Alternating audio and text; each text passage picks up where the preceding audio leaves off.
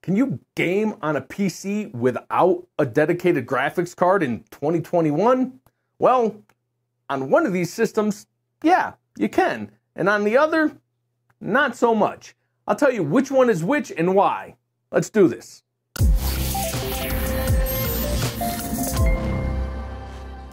Hey guys, welcome to Elevated Systems. I'm your host CJ, and many of you are probably aware that Intel released their new 11th gen core desktop CPUs last week, and maybe many of you weren't really too excited about the launch. I mean, it is a talk, or is it a tick? It's been so long since Intel ticked or talked, I don't remember which is which off the top of my head. In any case, while it's a new architecture, it's still the same 14 nanometer process node that Intel's been using since 6th generation CPUs. In the case of the 11th gen, Intel just took the microarchitecture from their 12th gen Sunny Cove 10 nanometer CPUs, which should actually be out later this year, and stuck it in their current 14 nanometer Skylake CPU, and called it Cypress Cove, I think. It gets confusing even for me, and this is kind of my job, so let's look at it in a more relatable architectural term. Basically, from generation 6 through 10, Intel has been building the same house with the same room layout and just rearranging the furniture inside from generation to generation to improve the feng shui. For 11th gen, they built the same house, but with a whole new room layout. But that room layout was meant for a smaller house, so getting from room to room takes more energy than it should. Now, I knew all this, and I pretty much knew what to expect as far as performance with the 11th gen CPU, so that's why I wasn't too excited about the Cypress Cove CPU cores, but I was a little excited about Rocket Lake S. That statement may have confused some of you because Rocket Lake S is the code name for 11th gen Intel CPUs, which is built on the Cypress Cove microarchitecture. And that's true, but the 11th gen CPUs also contain new integrated graphics based on Intel's XE graphics core, which is essentially the same microarchitecture as Intel's soon to be available maybe dedicated graphics cards, which is what excited me about the 11th gen CPUs and why I bought this i5-11400. This is the bottom of the 11th gen 6-core 12-thread i5 product stack, but it contains Intel HD Graphics 730. Now, I wanted to get an 11500 or 11600 with the HD Graphics 750, but I couldn't find the 11500 for pre-order, and I knew every big reviewer out there was getting an 11600K and an 11900K in their press pack. Plus, with a price point of about $184 on this CPU, I figured it might be a decent price to performance CPU. So while today I'm just testing the integrated graphics on this CPU, I will be doing a full benchmark and real-world test of the CPU itself, comparing it to its predecessor, the i5-10400, and from Team Red, the Ryzen 3600X and 5600X. So be sure to get subscribed and hit that notification bell so you don't miss that. But the plan today is to see if after many generations of Intel's integrated graphics, while being superior in the areas of video encoding and decoding and compute operations, is the new Iris Xe-based iGPU capable of some lower to mid-range gaming. And because I never test anything by itself in a vacuum, I of course have something to compare it to.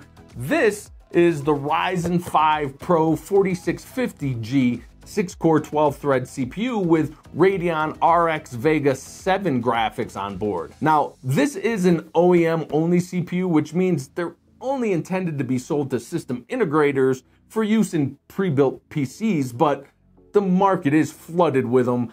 I got this one on eBay from Korea for about $235, but you can even buy them on Amazon if you're willing to pay a bit more. So let's go over the specs of these two CPUs and test system setups and parameters. Let's start with the i5-10400.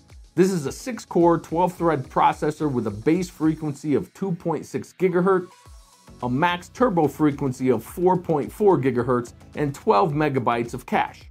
It supports dual-channel DDR4 memory up to 3200 MHz with a max capacity of 128 GB and a max bandwidth of 50 GB per second. It is PCIe 4.0 compatible and supports up to 20 PCIe express lanes. The integrated UHD Graphics 730 operates on a base clock of 350 MHz with a max dynamic frequency of 1300 MHz. It can share up to 64 GB or half of installed system memory. It officially supports up to 3 displays with a max resolution of 5120 pixels by 3200 pixels at 60 Hz. The Ryzen 5 Pro 4650G is also a 6-core 12-thread CPU with a base frequency of 3.7 GHz and a max frequency of 4.2 GHz and 8 megabytes of L3 cache. It supports dual-channel DDR4 memory up to 3200 MHz with a max capacity of 128 GB. The integrated Radeon RX Vega 7-core graphics operates at a frequency of 1900 MHz. So these are the CPUs or IGPUs to be tested. Let's look at the test systems. The Intel CPU is on an Asus ROG Strix B560A gaming Wi-Fi motherboard in a Fractal Meshify 2 compact case, cooled by a Vetro 240mm AIO and powered by a Be Quiet Straight Power 11 650 watt power supply. The 4650G is strapped onto an Asus Prime X570 Pro in a Be Quiet Pure Base 500DX, cooled by a Lian Li 240mm AIO and powered by a Corsair CX750M PSU. Now, both systems use the same 32 GB 2x16 GB sticks of G.Skill DDR4 3200 MHz CL16 Trident Z memory, a 500 GB Samsung 960 EVO M.2 NVMe SSD for a boot drive, and a 2 TB 2.4-inch SanDisk SSD as a game library. And just to state the obvious, neither of these systems has a dedicated graphics card installed. As far as testing parameters, I'm testing both of these CPUs completely at stock settings. The only setting I'm applying in the UEFI is the XMP profile for the memory, and I'm using the RAM's profile, not the motherboard XMP profile available on these Asus motherboards. Any other motherboard-specific enhancements were deactivating, allowing the CPU to regulate itself. Now, even with that, I did notice a few things. First, the Ryzen 4650G's CPU and GPU clocks boosted higher than stock, up to 4.3 GHz for the CPU and up to 2.3 GHz on the GPU. This could just be a reporting error. It is an OEM CPU, so who knows, but all applications were consistent in the reporting. Now, for the Intel CPU, I have no idea what the GPU clock was running at, as despite the latest versions of all my monitoring software, GPU-Z, Cupid Hardware Monitor, Ada64, Afterburner, etc., none of them would register the GPU stats other than percentage used. I even tried the Intel CPU tweaking software or whatever it's called, but I just got a system does not meet requirements error when trying to install it. Okay, I think it's time to jump into the benchmarks, but before I put up the charts, I'm going to do something a bit different, for me anyway, and include some side-by-side gaming or benchmark footage because, spoiler alert, one of these CPUs just failed as a standalone gaming CPU, and there's really no better way to show that than to just show it. The i5-11400 footage is on the left and the 4650G on the right. Real-time stats are overlaid, and I'll just let you watch as there's no commentary required here.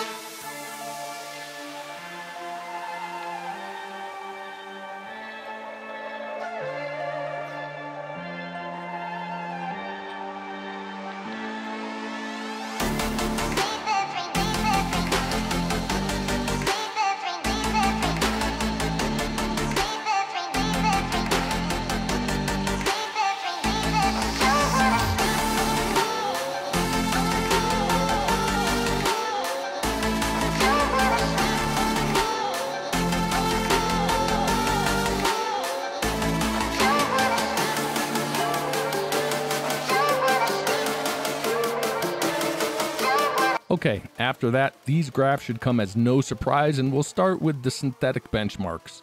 The primary benchmark is the 3D Mark Night Raid at the bottom of the chart, which is the benchmark made for CPUs with integrated graphics. And here we see that while the new UHD Graphics 730 does have an 18% uplift over the previous UHD Graphics 630 in the i5-10400, the Ryzen 5 4650G graphics score is about 1.3 times higher, or 136% higher than the i5-11400.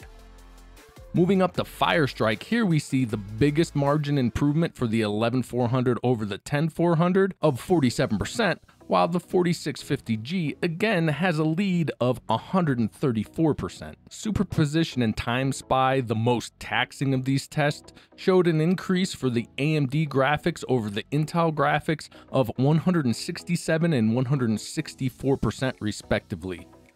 Overall, while the newer Intel iGPU did average a 32% gain over the previous generation, it fell behind the Vega 7 iGPU by over 140% on average.